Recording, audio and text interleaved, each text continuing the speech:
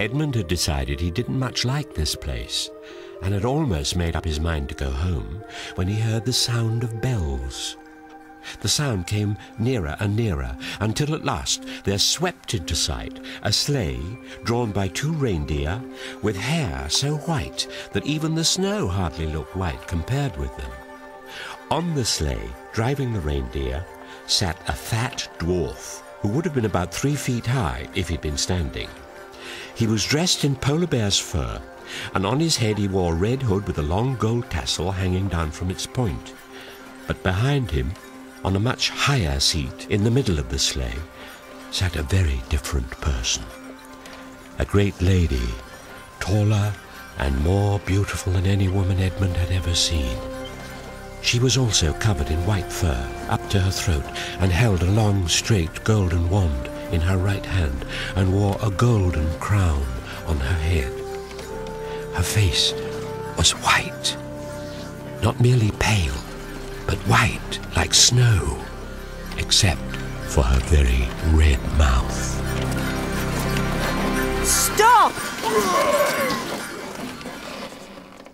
And what, pray, are you? My name's Edmund. Is that how you address a queen? I beg your pardon, Your Majesty. I didn't know. Not know the Queen of Narnia? Huh? You shall know us better hereafter. But I repeat, what are you? Please, Your Majesty, I don't know what you mean. What are you? Are you a great overgrown dwarf that has cut off its beard? No, Your Majesty.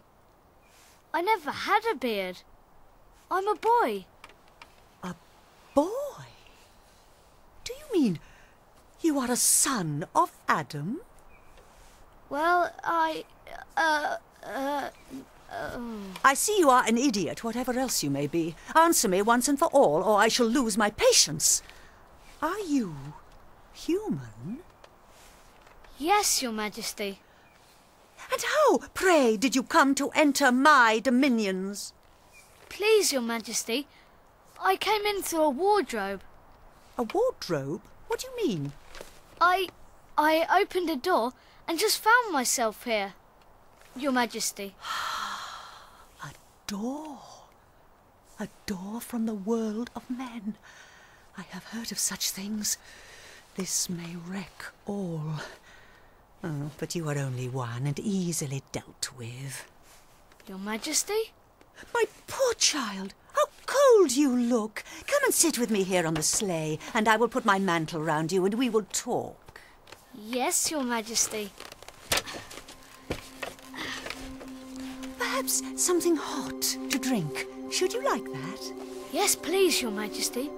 But where will you find... Here. Your drink.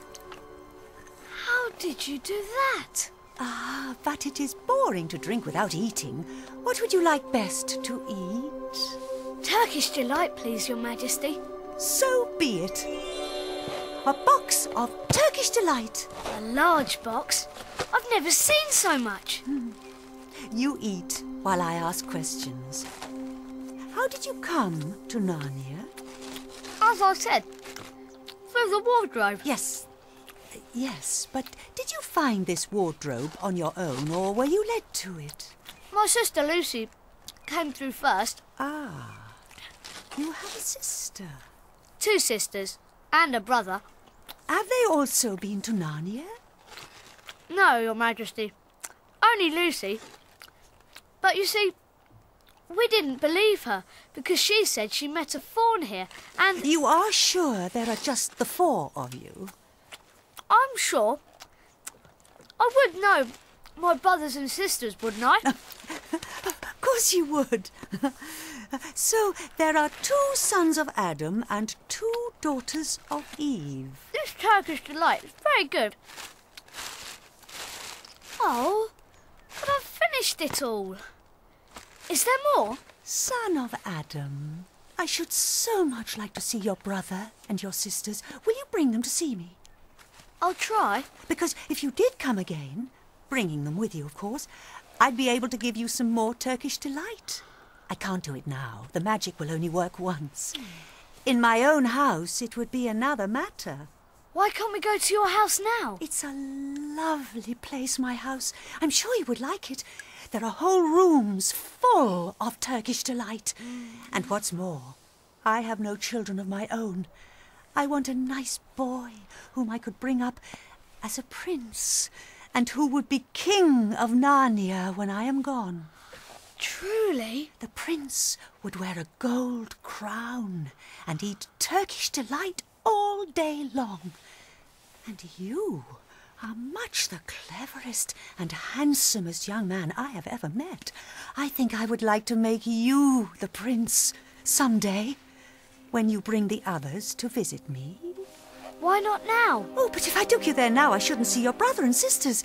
I very much want to know your charming relations. You are to be the prince, and later on, the king. That is understood.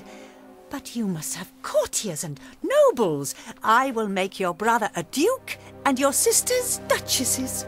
There's nothing special about them. And anyway, I could always bring them some other time. Ah, but once you are in my house, you might forget all about them. You'd be enjoying yourself so much that you wouldn't want the bother of going to fetch them. No, you must go back to your own country now and come to me another day. With them, you understand? It is no good coming without them. But I don't even know the way back to my own country. That's easy. Do you see that lamp? Straight on, beyond that, is the way to the world of men. And now, look the other way, and tell me if you can see two little hills rising above the trees. I think I can. Well, my house is between those two hills. So next time you come, you have only to find the lamppost and look for those two hills and walk through the wood till you reach my house. But remember, you must bring the others with you. I might have to be very angry with you if you came alone. I'll do my best. Now, get out. Yes, Your Majesty. And by the way, you needn't tell them about me. It would be fun to keep it a secret between us two, wouldn't it? Make it a surprise for them. Just bring them along to the two hills. A clever boy like you will easily think of some excuse for doing that. And when you come to my house, you could just say, "Let's see who lives here," or something like that. I'm sure that would be best. If your sister has met one of my fawns, she may have heard strange stories about me. Nasty stories that might make her afraid to come to me. Fawns will say anything, you know, and now... Please, could I just have one last piece of Turkish delight to eat on my way home? No, you must wait until next time. Drive on. Thank you, Your Majesty. Next time. Don't forget, come soon. That was the best Turkish delight I've ever had. Edmund! Edmund! Oh, so you got in too. Isn't it wonderful? Oh, don't go on about it. I see you were right, and it is a magical wardrobe after all. I'll say I'm sorry if you like. But where on earth have you been all this time? I've been looking for you everywhere. If I'd known you got in, I'd have waited for you. I've been having lunch with dear Mr. Tumnus, the faun, and he's very well, and the White Witch has done nothing to him for letting me go. So he thinks she can't have found out, and perhaps everything's going to be all right after all. The White Witch? Who is she? She's a perfectly terrible person.